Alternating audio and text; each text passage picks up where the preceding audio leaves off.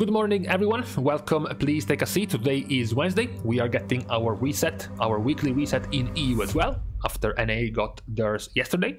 So, we have quite a few more things to do every week, roughly the same things you could say that we had to do last week, with the exception of leveling multiple characters. So you're going to have quite a lot of things to keep track of in this new reset once again. The Siege on Dragonbane weekly rewards that you could do up to 3 times, the Maruk hunts that you could do up to 3 times, the Tuskar Feast as a weekly reward, then you had the trial events, one in Onaran Plains and one in Taldrassus that you could do every week, not to mention remind yourself to do the rare farm every day. Now, besides all of that, there is another thing that we can do, which is Mythic Zero. So, what I wanted to do for today and for the next probably couple of days, depending on how long it will take, is to welcome everyone who wishes to join from my stream into some Mythic Zeros. Unfortunately, if you are from NA, unless you want to get a WoW account from EU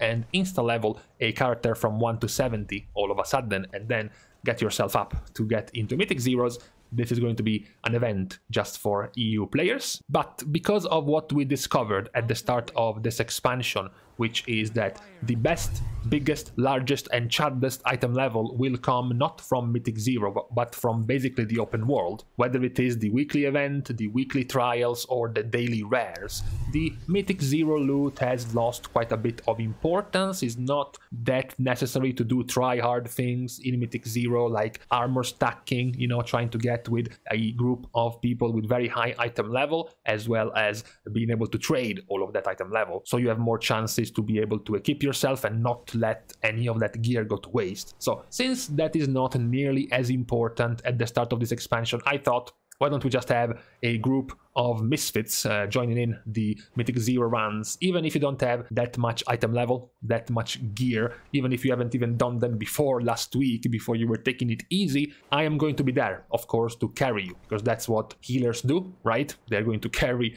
a dungeon. So, starting from tonight on stream at 10 PM European times, 1 PM Pacific US times, and 4 PM Eastern US times, that's where I will be looking for some players from the stream to join in my Mythic Zeros World Tour. Now, after this announcement, hoping to see a few of you joining in tonight, we have to talk about a few things happening in this reset. So there have been quite a few changes, and we should say not changes that were supposed to be changes this week, because, for example, we have gotten the Siege of Dragonbane Keep nerfed. Now, maybe you didn't even know that it was that powerful, and now you just discovered that you missed out on a few chances to get better loot. The problem with the Siege on Dragonbane is that it had a timer to begin, right? A timer to begin and to complete, and you could complete multiples of these in the same time frame.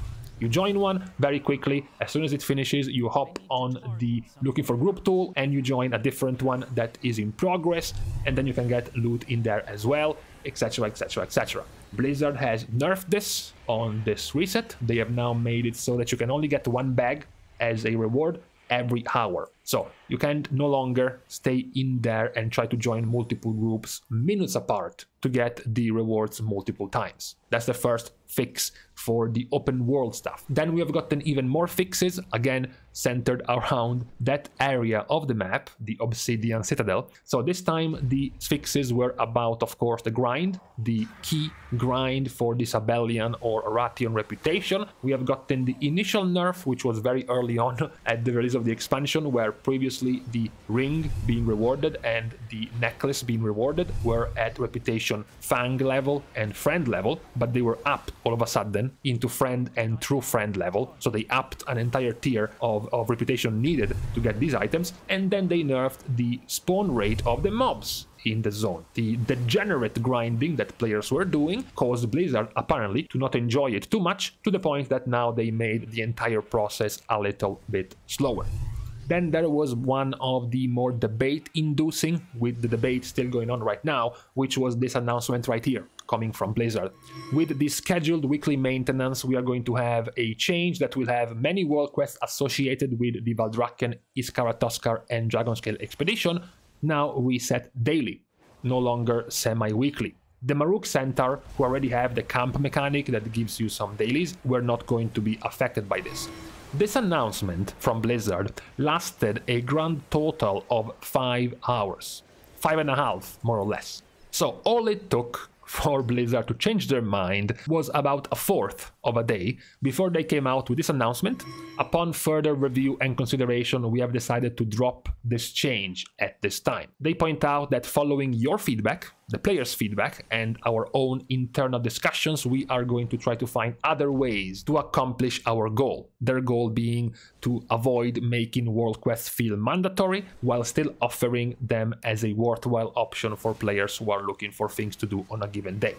So this, of course, ended up spawning two very clear factions. The faction that wants things to do every day because they feel like they progress their character, even though the things end up not giving any power to their characters, even though they end up not giving things like gear or sockets or enchants or any type of new borrowed power present in the expansion, they still feel like they want to do something every day. And then there was the other side that doesn't want to do it. They don't want to be weighed down by the pressure of needing to do something every day, or perhaps they know they have an addiction. They know that if they log into the game and they open up the map and they see all of those little world quest dots all over the map, they want to do them. If you sit them down, you look them straight in the eyes and you tell them all of these world quests don't give you any power, you don't have a need to do them, you don't have to be forced to do them, they will still not agree with it. They will still feel like they must do them. So apparently this has been quite the debate going on. Personally, I don't care. I think in the long run, perhaps not now, but in the long run it might end up hurting the part of the player base that will not take part in the end game activities. So the ones that won't get busy with rated battlegrounds, arenas, solo shuffle, Mythic Plus and raiding. I think that part of the player base will inevitably get hurt more by this change, because you will just have less things to do. Yes, you want to be forced to get in every day, but eventually you will start asking yourself, why do I even log in every day if there isn't even that much left to do? So I think in the long run perhaps it might not be as good of a choice, but it's good to know that given how Blizzard can quickly go back on a decision like this in the span of 5 hours, perhaps in the long run, in the future, they might also eventually give in and apply this change to give us daily world quests. There has also been a victory for altoholics and alt characters, players who were already planning on leveling up multiple characters, perhaps even planning ahead of time to park them in a corner, maybe just use them for professions, to be some crafting bots of sorts.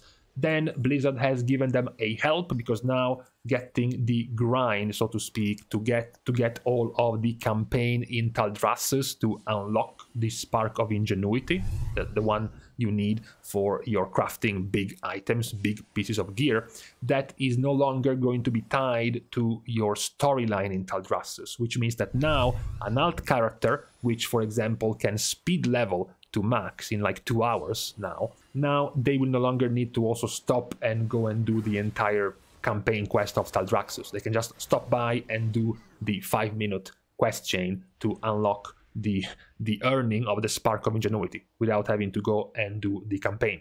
So, as I said, quite good for players who had leveled up already multiple characters, perhaps some of which purely for the purpose of crafting and not really playing it fully. This is going to be a good help and a time saver when it comes to leveling up your characters. We will see now as we get into this new week, any new additions, any new changes from Blizzard coming as we get close to the release of the season. Of course, the biggest, largest pair of eyes is going to go on to the balance tuning, right?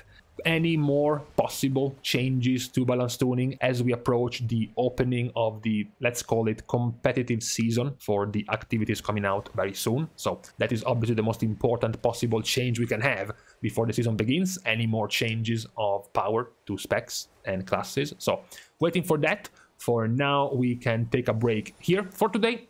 As a yet another reminder, for tonight on stream I will be doing some Mythic Zeros, whether it is on my Evoker or on my Druid, and I will gladly accept anyone from my viewers who wants to come and join for a ride in the Mythic Plus World Tour. So this aside, we can stop for today. Thanks, of course, as usual, to all of my Patreon supporters for helping me and contributing to the growth of the channel. You can support still in other ways, not including the expenditure of cash. Commenting and liking down below, as well as subscribing to the channel itself, are good and money-free ways to support. Lastly, of course, you can follow me on Twitter, as well as subscribing to my Patreon to get access to my Discord server. And of course, as an obvious reminder at this point, I am found on Twitch, streaming as well, past 10 p.m. European time zones, 1 p.m. Pacific, and 4 p.m. Eastern US time zones. So, with this out of the way, thank you guys again for watching. See you guys soon, and in the meantime, I have to go eat, and for once, I am actually in time.